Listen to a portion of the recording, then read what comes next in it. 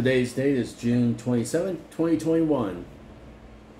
First, we're going to pray to ask God to open our eyes, give us wisdom and guidance, and to put a hedge of protection around us as we read His Word. The title is Must I Tithe 10% of my income? Are we obligated to tithe 10% of our income? Will God bless me if I give a lot? Will He curse me if I give too little or not at all? Well, here's what we're going to find out. Preachers urge us to tithe regularly in order to gain God's blessing and favor. Some will even go so far as to say if we do not tithe, then we are cursed. We are obligated to tithe today as members of the church, the body of Christ. How much money should we give God? 10% of our income? 90%? Will God curse us if we do not give? Or if we give too little, will God bless us if we give a lot? We need to search the scriptures and be Bereans, not naive sheep that believe preachers and church traditions. Acts 17, 10, and 11.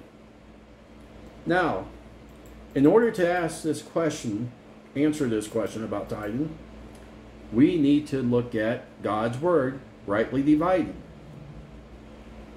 And if you notice, we always go back to God's Word because God's Word is the truth. Not man, but God. According to the Apostle Paul, study to show yourself approved unto God, a workman that needeth not be ashamed, rightly dividing the word of truth. 2 Timothy 2:15. This is the way God has designed His Word to be studied, rightly divided. What does that mean exactly? According to God, He has divided His Word into two programs. One of these programs is focused on the heaven. The other program is focused on the earth. Genesis 1:1, Ephesians 1:9 and 10, Colossians 1:16 through 20. That's chapter 1, verses 16 through 20. God's program focused on the earth is known as the prophetic program, or that which God has spoken by the mouth of all His holy prophets since the world began. Acts 3:21. The mystery program, that's which was kept secret since the world began, but not is made manifest. That's Romans 16, 25, and 26a is God's program for heaven. Now, these two programs have their unique assembly of believers. The prophetic program belongs to the nation Israel. The mystery program belongs to the church, the body of Christ. God gives word doctrine for Israel, law, and gives another set of doctrine for the body of Christ, grace. We must never confuse the nation Israel with the church, the body of Christ. Never should we combine instructions that God gave Israel with instruction, and God gives us as members of the body of Christ. When studying the Bible, it is extremely important to keep these distinctions and difference in mind. With that said, now we can address tithing. When you ask the average church member about tithing, he or she explains tithing as his or her denomination church defines it. But most church members do not have a clear understanding how God defines tithing.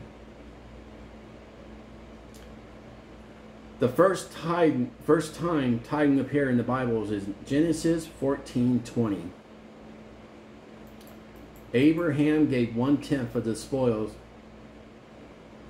to, I'm going to spell this name out, I'm not even going to try to mention it, Melchizedek,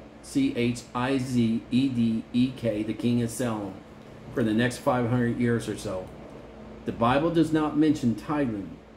Finally, in Leviticus 27:30, with the establishment of the Mosaic law, God set up rules and regulations for Israel religion, social, and moral life. The Lord instructs Israel to tithe. Now, given under the law of Moses, tithe.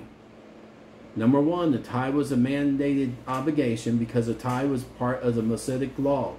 It was a mandated tithe, and the Jews were forced to give. Notice, the Jews were instructed to give the tithes. Amos 4, chapter 4, verses 4 and 5. Number two, The tithing given to support priesthood, government, not local churches. The tithing was to be given to the Levites, Israel priesthood. Aaron's sons had no inheritance or land because they served as Israel government and served in the temple. See Numbers 18, chapter 18, verse 21 through 32, Nehemiah chapter 10, verses 37 and 38, Nehemiah chapter 12, verse 44, Nehemiah chapter 13, verse 5, and Hebrew chapter 7, 4 through 9 to find out about Israel theocratic. Essentially, the tithe was a tax paid to Israel government. Number 3, the tithing did not always involve money. Leviticus 27, chapter 27, verses 32 34 mentioned tithing, but says nothing about money. So what were they tithing? The Jews gave 10% seed, grain, fruits of the tree, tithing of the herd, the flock, and so on. If a Jew had 10 sheep, he had to give 1/10 of that. That's 1 sheep.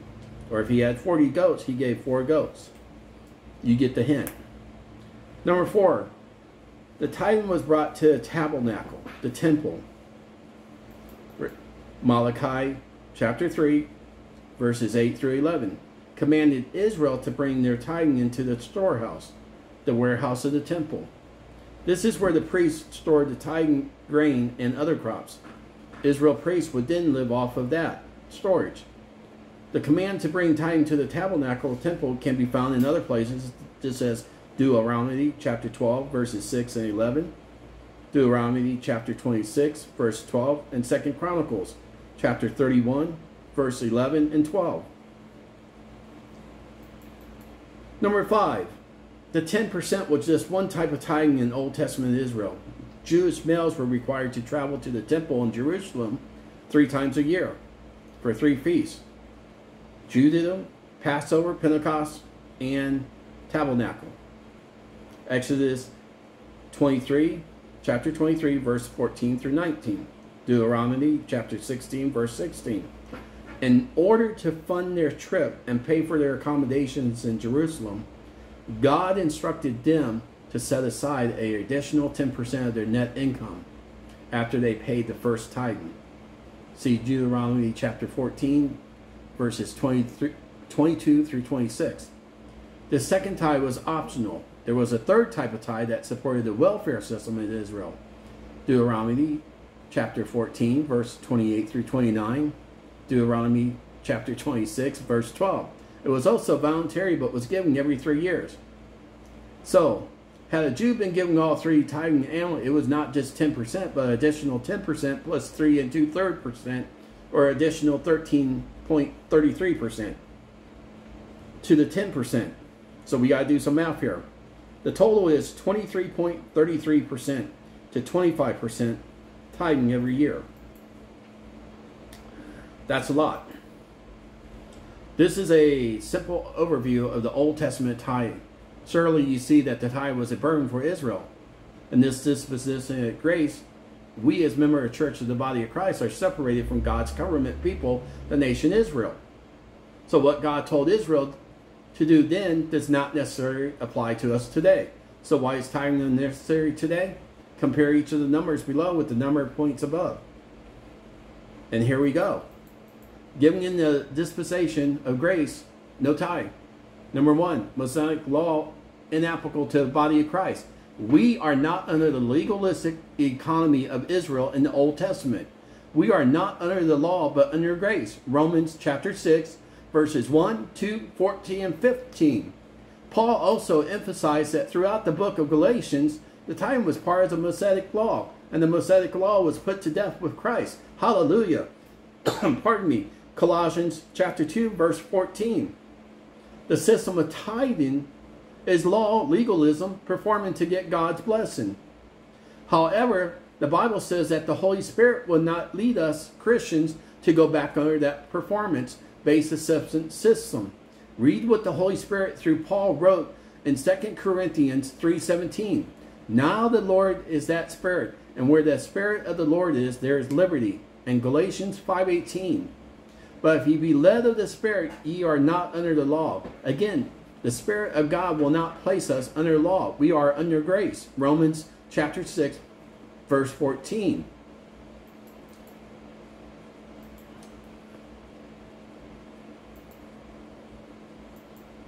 We are not forced to give money today because this would be in complete opposition to Apostle Paul's instruction for the body of Christ. Do not give grudgingly or of necessary, for God loveth a cheerful give. 2 Corinthians chapter 9, verses 6 through 7. Cheerfully means given wholeheartedly. God wants believers to give willingly, give excitedly. And in other words, you should give because you want to. You should be wanting to give to God's kingdom because you love God that much and you're so happy to give to God's kingdom. That's what it boils down to. So, here we go. Paul never once used the word tithe. He only used the term collection. 1 Corinthians chapter 16, verse 1 through 3. Oh, so I give what I want, no specific amount. In fact, the Bible says we should have nothing to do with Christians who are extortioners, and denominational preachers who force people to tithe are in fact extorting money from them. Paul wrote in 1 Corinthians chapter 5:11. But now I have written unto you not to keep company if any man that is called a brother be a fornicator, or covenant, or an idolater, or a railer, or a drunken, or an extortioner, with just a one know not to eat. In other words, you don't want nothing to do with them. They are taking your money. Isn't that something? There is no priesthood in Israel today. Listen to this. In his word, God told Israel to give a tithe to the priest. God does not instruct us to give a tithe to our pastors or to our church. When the temple was destroyed under the Roman invasion of Jerusalem in 70 AD, the Israel priesthood disappeared. Technically, in order to give a tithe today, you would have to find a Levite and give him your tithe. And will you have to give him crops and livestock, not money? Unfortunately, some Jews do not even know to which tribe they belong anyways. So how are you going to find a Levite? Wow. Praise you, God. Holy Spirit's here right now, preaching the truth. Most Christians do not have livestock and grain to offer. How true that is. Today, Christians have money, but how many of us have goats, sheep, and other types of livestock that we can give to our local church? Not all of us have access to wheat, corn, grain, like Israel did under her grain economy. The only thing we have to give to our local church is money, and this is not biblical tithing. Though giving money to a local church has no relation to Israel tithing. Israel temple has been destroyed for 2,000 years. There is no functioning temple in Jerusalem today, for it was destroyed in 70 AD. Where would I bring a tithe? Again, God never tells us to bring a tithe to our local churches. Oftentimes, pastors force their members to give tithing by quoting from Malachi 3, 8 through 11. Actually, that is extortion. This whole nation in Malachi 3:9 is not America. It is a reference to Israel. Malachi is writing to Israel under the Mosaic law, not the body of Christ in grace. Malachi 1:1. Malachi chapter 3 has absolutely nothing to do with you today. Pastors are scared if they tell their members there is no such thing as a mandated tithe today. People will no longer support the local churches financially. However, they need to leave that in God's hand. He is the best fundraiser, and His grace motivates us to give cheerfully. People need to be set free from this legalistic burdensome tithing today. You need to be released from it. Pardon me. And here we go again. Strangely, those who uphold the tithe today refuse to adhere to stoning people because when they break the Sabbath, why? According to the Old Testament, a Jew was put to death if he or she worked on the Sabbath. It was Saturday, not Sunday, by the way. Mosaic law commands Sabbath day observance, the 10 Commandments. Exodus 20, chapter 20, verse 8 through 11. The penalty for gathering a few sticks for firewood on the Sabbath was death by stoning. And God commanded Israel to stone one particular Jew who infringed the Sabbath-day law. Numbers chapter 15, verse 32 through 36. Why do people hang on to the tithing of the Old Testament but avoid upholding capital punishment as a penalty for the breaking of the Sabbath? See, there we go again. You got some people who believe in part of the Bible, but they don't believe in the whole Word of God.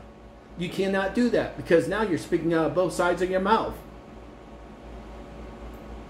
You're a hypocrite. That's what it comes down to.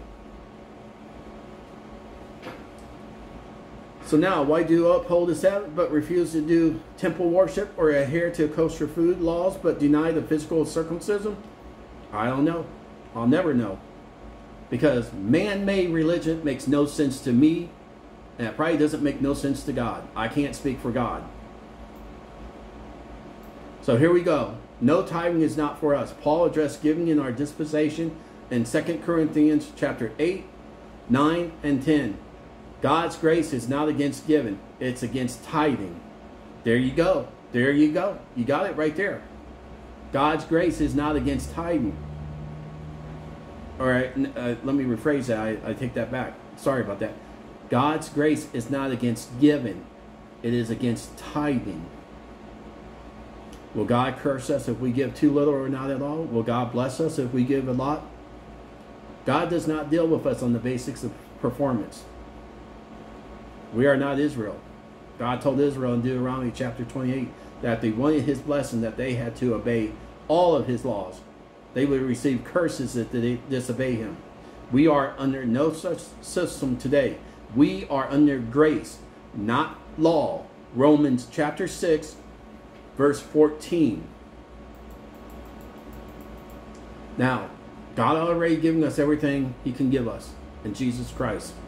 Ephesians chapter 1, verse 3. Blessed be the God and Father of our Lord Jesus Christ, who have blessed us with all spiritual blessings in heavenly places in Christ. We have received those blessings based on what Jesus Christ did, not because of anything we did or because of what we do.